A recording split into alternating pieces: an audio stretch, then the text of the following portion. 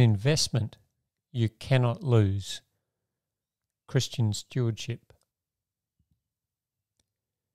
Money is an important subject to God. 16 of Jesus' 38 parables pertain to the handling of money and possessions. In the 4 Gospels of Matthew, Mark, Luke, and John, an amazing 1 out of every 10 verses, 288 in all, deal directly with the subject of money and our possessions. There are more verses in the Bible addressing money and possessions than there are on faith or prayer. That's because a God of love wants us not only to live with Him throughout eternity, but to live happy, holy and abundant lives here on earth as well. Money worries and fear for future finances are consistently among the greatest concerns people report having. People worry about having enough money to pay their bills. They are concerned that they may not have enough saved for a dignified retirement. What will happen to them if they have an unexpected health emergency? God never intended that you and I would have to worry about such things. In fact, even in this troubled world, He wants us to trust in Him and know that He holds the future in His hands. Therefore, do not worry, saying, "What shall we eat? Or what shall we drink? Or what shall we wear?"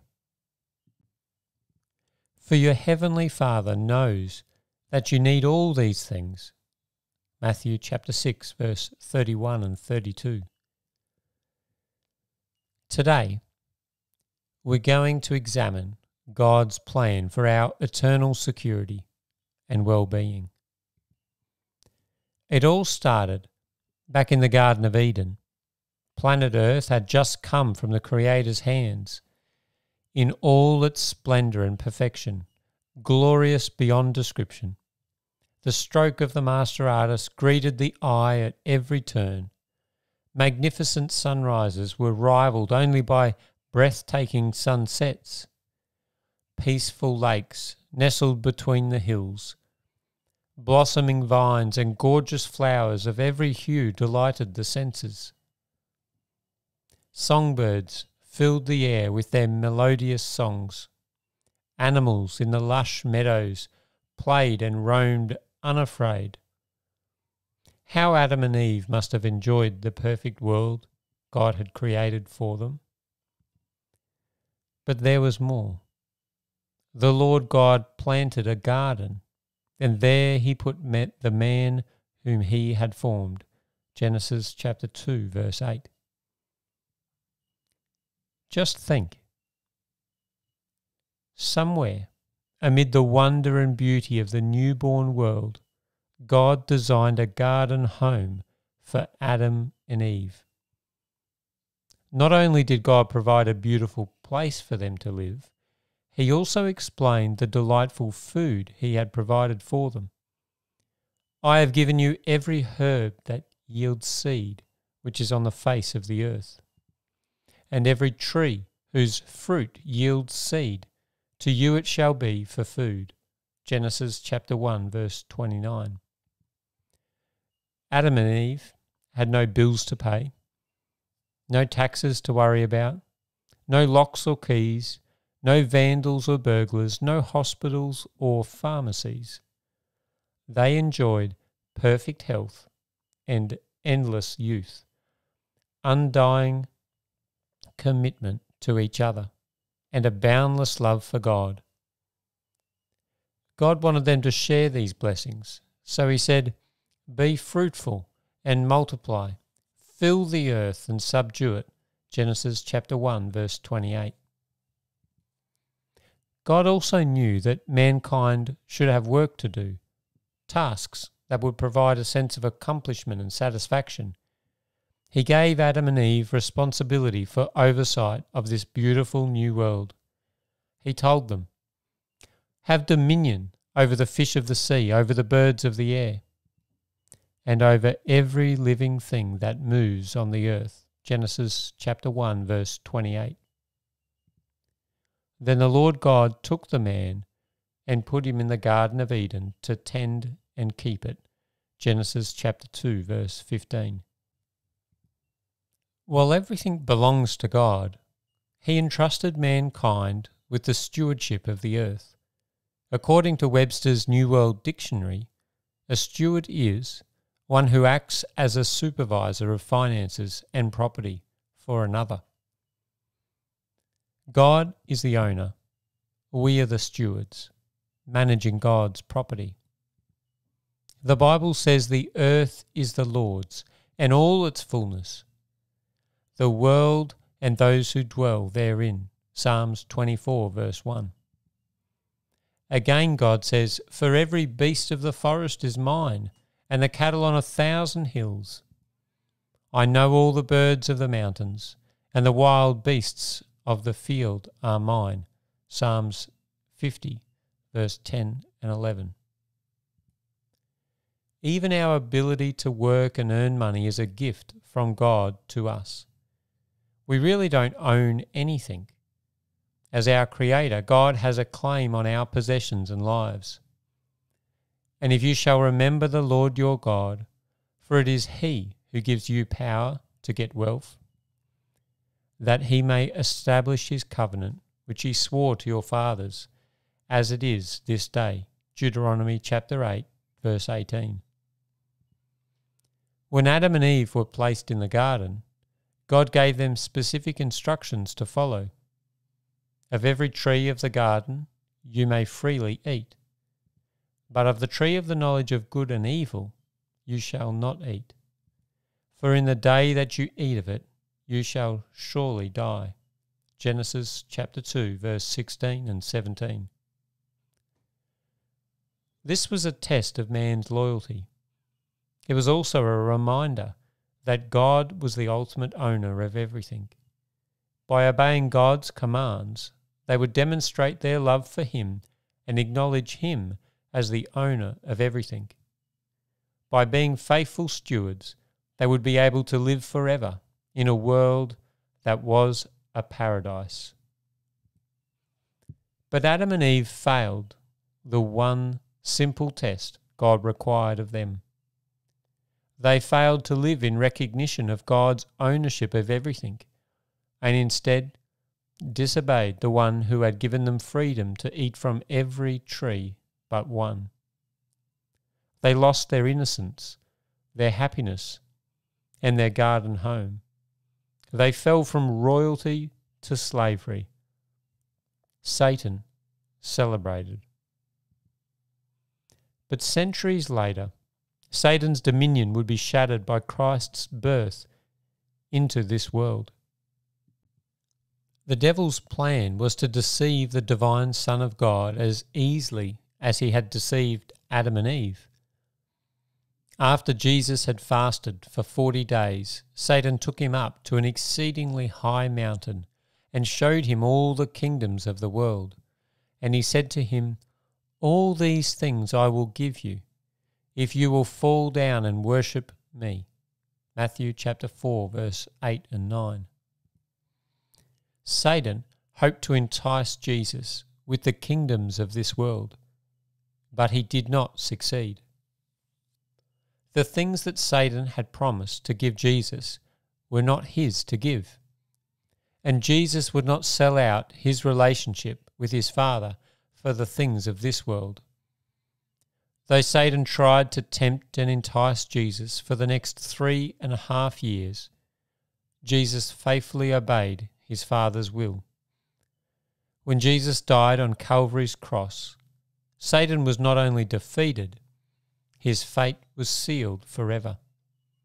Jesus was the conqueror, and the devil was defeated. Everything we are and everything we have was made possible by that gift of Jesus on the cross. Whether we know it or not, and whether we love him or not, our very lives and everything we own are because of him. Not only is he our creator, but he is our Redeemer as well. And like Adam and Eve, we are stewards of what God entrusts to us. So what does God require of us? Thankfully, the Bible is clear about our responsibility. Moreover, it is required in stewards that one be found faithful. 1 Corinthians chapter 4, verse 2. I want to be a faithful steward, don't you? But what is it that we are to be stewards of? The greatest gift God has entrusted to us is life itself. The Apostle Paul declares, God, who made the world and everything in it, gives to all life, breath, and all things. Acts 17, verse 24 and 25. Our life originates with God, and He sustains it. Every heartbeat, every breath of air, every pulse of our bodies is a gift from God. Paul wrote, I beseech you, therefore, brethren, by the mercies of God, that you present your bodies a living sacrifice, holy, acceptable to God, which is your reasonable service. Romans 12:1. A living sacrifice means unreserved commitment, a surrender to Christ and His leadership in our lives. We should seek to use our lives to bless others and to protect our health and strength as stewards of the gift of life. We are also stewards of our time. Someone once said, time is the stuff life is made of. The psalmist seemed to recognise this responsibility when he wrote, So teach us to number our days, that we may gain a heart of wisdom. Psalms 90 verse 12. To waste time is to waste life itself. We all have the same number of hours in a day and minutes in each hour, and we will give account for the choices we've made to fill them. One of the ways we acknowledge God's ownership of our time is by remembering the specific time He's requested us to recognise as His. The Sabbath, the seventh day of the week, has been made holy by our Maker, and we are asked to dedicate those hours for worship and refreshment. He invites us to put aside the cares of the week, the pressures of work, shopping, and worldly pursuits, and remember Him as our Creator. We are also stewards of the talents that God gives us. Well, you may ask, what are the specific talents for which we are responsible as God's stewards? I don't think I have any talents. The fact is, we all have talents. When we think of talents, we usually think of the ability to sing well, play an instrument or sport, paint a picture, speak or write well, or organise and lead. But some talents are not so obvious. The ability to make others feel comfortable and accepted, the talent of entertaining and hospitality, the gift of a listening ear and understanding heart. These talents may be less obvious, but are just as important. Every ability we have to bless others, we have received from God. Paul wrote, And what do you have that you did not receive? Now, if you did indeed receive it, why do you boast as if you had not received it? 1 Corinthians chapter 4, verse 7.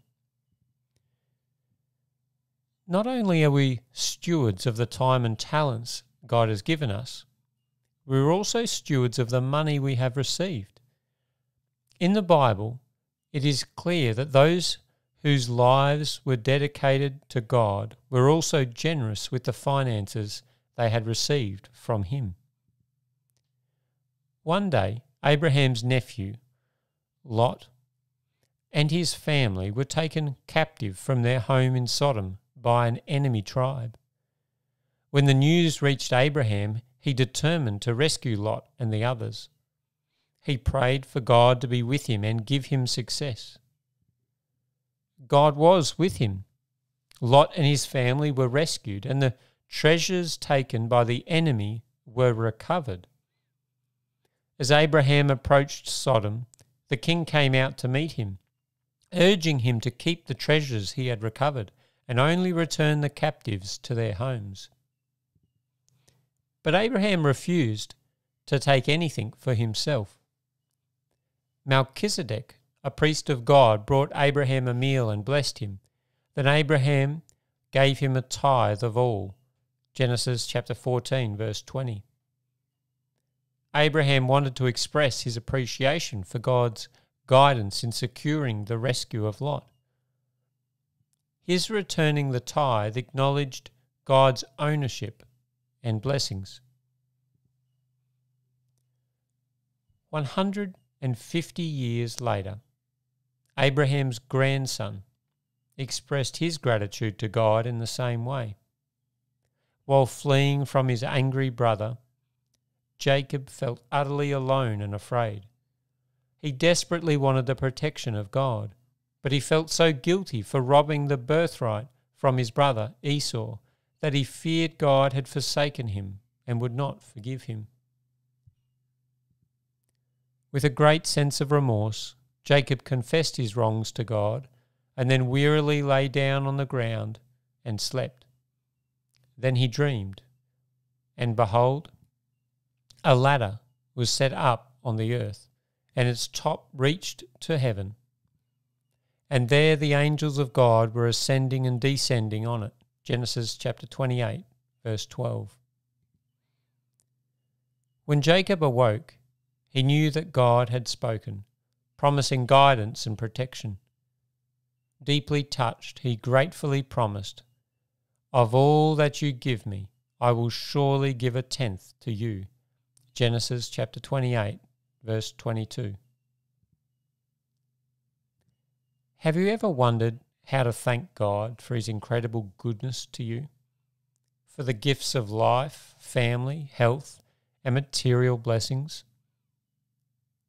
Do you sometimes wonder if thank you is enough? King David felt the same way when he asked, "What shall I render to the Lord for all his benefits toward me?" Psalms 116, verse 12. The Bible principle of stewardship provides a tangible way of expressing our appreciation to God for all his benefits. The first written instruction regarding tithing or returning a tenth to the Lord is recorded in the book of Leviticus. "And all the tithe of the land, whether of the seed of the land or the fruit of the tree, is the Lord's. It is holy to the Lord." Leviticus chapter 27, verse 30. As we return the Lord's tithe, we are continually impressed with the truth that God is the creator and the source of every blessing. And how is the tithe to be used? Well, the book of Numbers explains, "Behold, I have given the children of Levi, ministers in the service of God, all the tithes in Israel as an inheritance, in return for the work which they perform, the work of the tabernacle of meeting." Numbers chapter 18, verse 21. Throughout the Bible, we find that the tithe was always dedicated to the support of the ministry. In the New Testament, Paul says, "Do you not know that those who minister the holy things eat of the things of the temple? And those who serve at the altar partake of the offerings of the altar? Even so, the Lord has commanded that those who preach the gospel should live from the gospel." 1 Corinthians chapter 9, verse 13 and 14.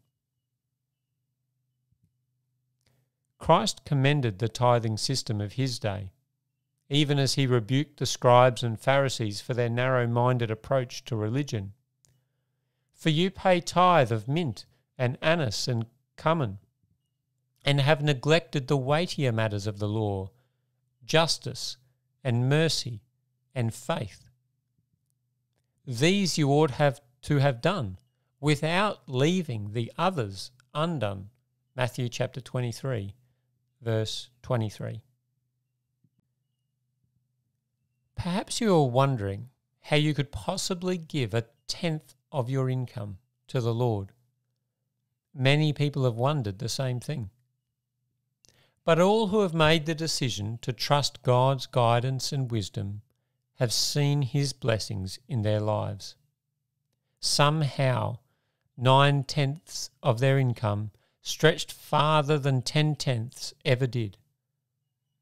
There was Maria, who squeezed an honest tithe out of a slim paycheck. It seemed hard at first, but later she was blessed with her own business that flourished and brought financial security. Now she gives God the credit for her financial success and delights in giving to advance the Lord's work.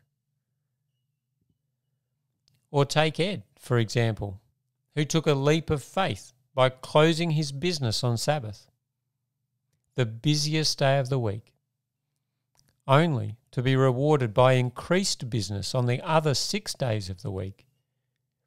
These people discovered the secret to financial security. God is a promise keeper. And what these Christians discovered firsthand was that what was promised by God through the prophet Malachi, bring all the tithes into the storehouse, that there may be food in my house. And try me now in this, says the Lord of hosts, if I will not open for you the windows of heaven and pour out for you such blessing that there will not be room enough to receive it. Malachi chapter 3, verse 10. Not only are there blessings promised for those who return a faithful tithe, there is also a warning given for those to choose not to do so. God calls this robbery. But you say, in what way have we robbed you? In tithes and offerings. Malachi chapter 3, verse 8. While tithe is defined as the 10% that belongs to God, offerings are given of our own free choice from that which is left over.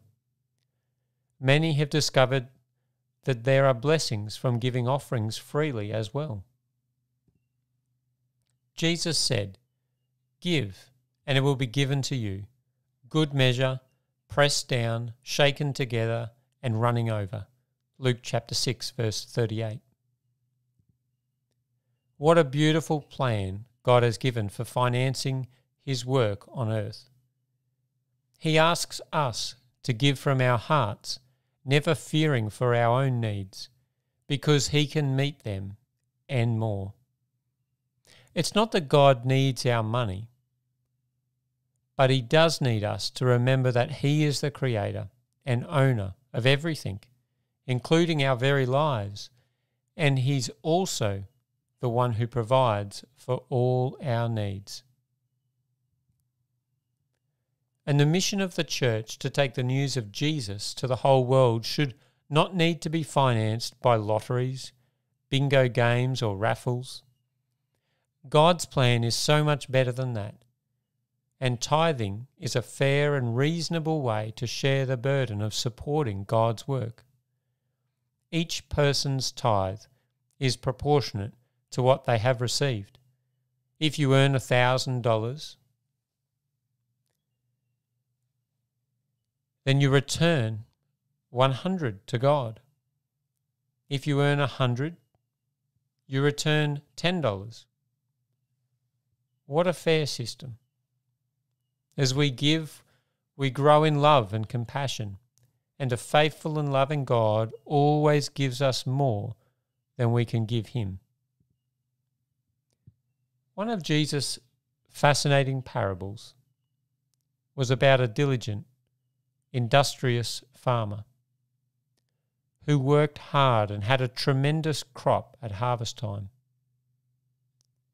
The harvest was so great that his barns couldn't contain it. They were already bursting and the crop wasn't in yet. What could he do? He struggled over the decision. Should he give the excess to the poor? But, he thought, it's mine. Had not he been the one who planned carefully? Hadn't he been the one who had worked so hard? He convinced himself of what to do. I will do this. I will pull down my barns and build greater, and there I will store all my crops and my goods. And I will say to my soul, Soul, you have many goods laid up for many years. Take your ease, eat, drink, and be merry. But God said to him, Fool, this night your soul will be required of you. Then whose will those things be which you have provided? So is he who lays up treasures for himself and is not rich toward God. Luke chapter 12, verse 18 to 21.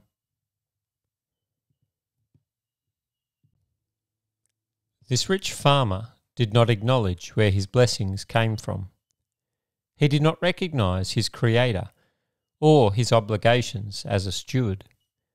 He utterly forgot the poor, the orphans, the widows and homeless. He thought only of himself. He had a problem that the Bible's teaching on stewardship is meant to protect us from. Jesus said, For where your treasure is, there your heart will be also. Matthew 6:21. Jesus was very serious about our attitude toward our possessions. If not surrendered to Jesus, they could lead us away from God, even resulting in the loss of our eternal life. He said, For what profit is it to a man if he gains the whole world and loses his own soul? Matthew 16:26.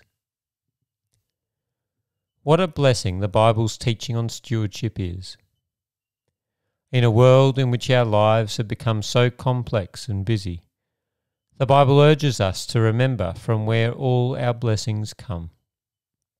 It encourages us to consider the price that was paid to redeem our lives from sin and death.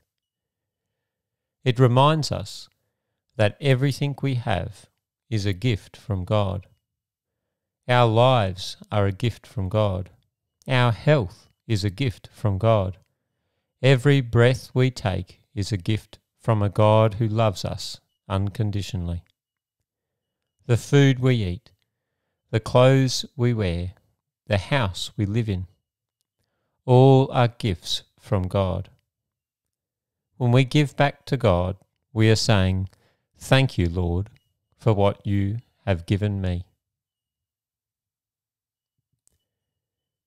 Would you join with me now as we pause and pray, thanking God for what He's done for us?